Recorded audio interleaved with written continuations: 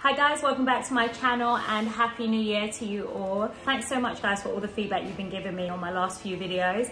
I was so nervous when I went to Canada because I was thinking like, what on earth am I going to do when I'm there? Like, what videos am I gonna make? You know, it's gonna be so boring for you guys. Like, I was so in my head, but then I had to remind myself, like, I've been a fan of watching YouTubers for the longest time, and I'm like, hold on a second, Keisha, like, you spent time like staring at someone making their room, making their bed for 5 hours, and you quite enjoyed it. I've watched people clean their house, I've watched people feed their kids, so it's like and I found it quite enjoyable, so I had to really get out of my head and just be like, do you know what, yeah, vlog yourself getting on the plane, like someone somewhere will find it interesting, I don't know. So I do thank you guys for those of you who are watching, and obviously you know, send me your feedback. I really appreciate that. So yeah, Happy New Year to you guys. So seeing as though I'm still in Canada, I ended up spending Christmas Day at my friend's house, and I hosted my first Christmas dinner where I did 2 chickens because we couldn't find the large chickens. So I did 2 medium-sized ones, and I did stuffing, which was burnt. But the chicken was really nice and the roast potatoes were great. So, you know, I made up for that. And yeah, I ended up spending New Year's Eve again with my friends. And what we decided to do was just literally do a bit of a pajama thing and a midnight breakfast, which was so nice. And so it was a real chill one. Of course, it's a lockdown all around the world, so we couldn't really go anywhere or do anything. I did feel sad a little bit on Christmas Day because it was the first Christmas that I've had, like, and I wasn't with my mum. So I just, you know, my heart was like, oh, you know, and I was gonna fly back, especially when I heard that London had gone up a tier. I was like, no, I'm flying back, but my mum basically convinced me to like stay. So I did, and she had a really good Christmas. And what I did on Christmas Day actually was I was checking the hashtag Alone at Christmas, because I wanted to just like stalk people and maybe send them messages if I saw like any sad faces. I did a few like hearts and likes on people's pictures, but for the most part I was pleasantly surprised because a lot of people were soldiering it and were like fully taking pictures with their cats, smiling, and you know, and actually I saw a lot of positivity. I saw a lot of people saying things like, you know, it was a better Christmas than they expected. I know for me, like I said, I was feeling a bit like, you know, missing my mum, and, you know, it was way better than I thought it was going to be. So I really hope it was for you guys too. I really do encourage you guys to invest in a diary because it really is so therapeutic. I bought a few of my friends' diaries, and, you know, there are times where some of my friends are just like, I'm just not really a writing type of person. And I'm like, okay, that's fine. But say the only thing you feel like writing is I'm bored, then just write in I'm bored. Because even that in itself really is getting it off your chest. And if you're not really comfortable with trying to like speak to a therapist or anything like that, this is very therapeutic, and I really do, honestly, I swear by it, it works for me. And it really is like, you're basically your own Oprah. That is the only way I can describe it. That's just a side note, but I really do encourage you guys to, you know, if you haven't got a diary, definitely invest in one. So what I like to do at the end of every year is I get my diary. I've been keeping a diary since I was in my early teens. And in this diary, I'll just basically go back to the previous year, same time, and just kind of read sort of where my head was at. And I'll look through and see if I achieved any of my goals. A lot of the times I make goals for personal growth, like if I want to be more, you know, disciplined, more patient, whatever it is, I set those type of goals more so than anything else. But I think this year I really want to try and achieve some work goals. Like for me, I think that life is precious, and you know, I need to kind of stop all of this pussyfooting around and just not be in my head so much and just try, you know, and do things that I enjoy, like do things that I really enjoy doing. This is one of them, speaking to you guys on camera. For some reason, I feel like I'm able to just like be myself, and it feels great just being able to, you know, express myself.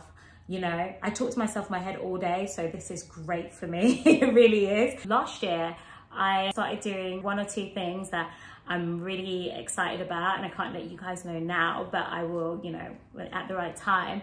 I wanted to make sure that I kind of started 2021 as best as possible.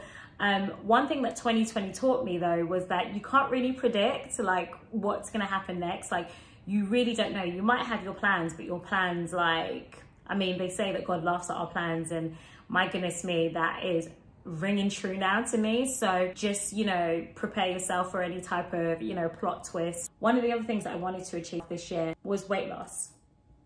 Now, this is a real tricky subject because everyone's got their own ideas in terms of what they think is overweight, healthy, whatever.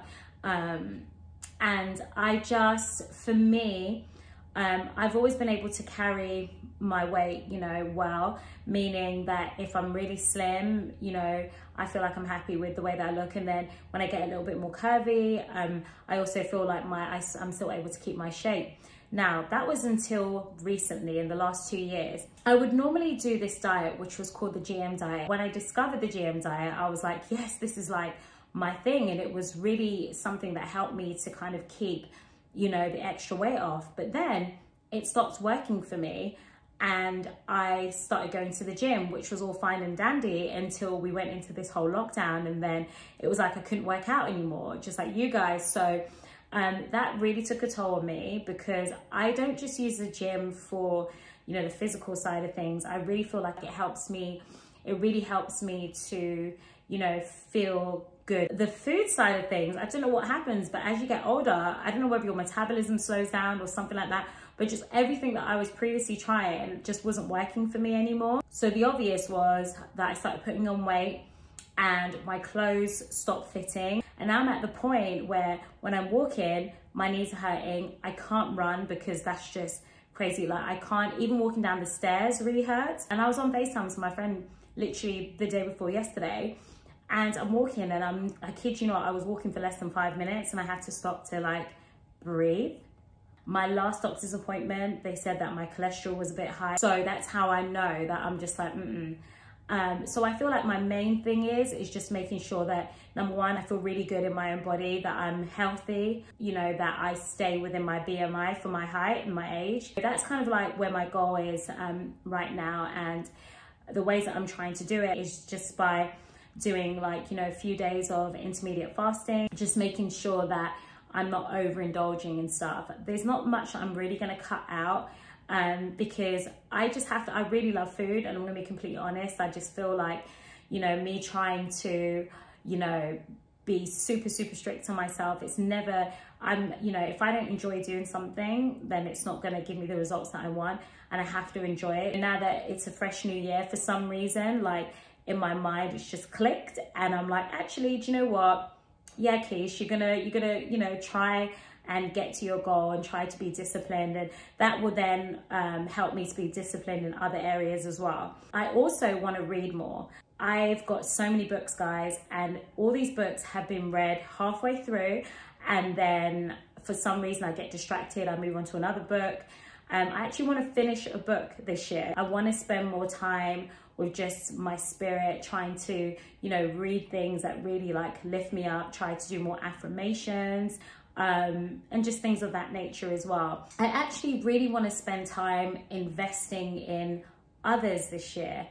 I don't know, but in 2020, I really, you know, I felt compelled to sort of help, you know, other people in a way. I mean, I've always helped people, but just, I just really felt inspired to just really kind of like invest my time and my energy in helping other people. And so I really want to try and find something this year, whether it, you know, I don't really mind what it is. So I don't know whether that is like, you know, someone who really wants to sing, or, you know, like at homeless shelter, whatever it is. I really want to invest my time in just kind of like taking my eyes off myself and just kind of really, you know, investing in another person. I'll let you know as it sort of pans out. So yeah, for me, like, that is, you know, my New Year's resolution. But I do want to point something out.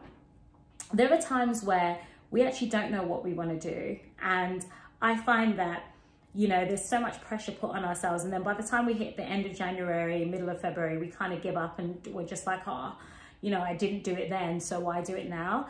And I'm going to tell you why you should continue on this journey of figuring things out, because what's interesting is that when I launched this channel, it wasn't until like, what, the middle, was that May? I think it was May or June, I don't know. But basically it wasn't at midnight. It wasn't at, you know, January, it wasn't on January 1st basically. So that should just show you that as time goes on and as things happen, you can definitely adjust your timing of when you want to start stuff. Yeah, so don't feel pressured to try and figure things out in these next like 10 days or whatever, or if you didn't. I think just take the time to sort of think about the things that you want to do and yeah, have fun with it. So I think overall 2020, I would say, as terrible as it was, you know, if we made it through to the other side, I definitely feel like we're all soldiers and we can get through anything. So yeah, guys, I just wanted to touch base with you and just wish you an absolute fantastic year this year. Roll with the waves, you know, when waves come, just like ride the wave and try your best to just keep as optimistic as possible. I know that sometimes it's easier said than done, but honestly, if you could get through 2020, then we can get through 2021 and hopefully this virus will pass and everything will be as normal as possible. So guys, let me know in the comments how you guys enjoyed your Christmas and New Year. Let me know what you did, let me know what you ate. If it was a great New Year, if you were bored out of your mind. Thank you so much for watching. If you haven't subscribed already, make sure you do now and hit the like button. Remember, we get better, not bitter, and I'll see you in the next video.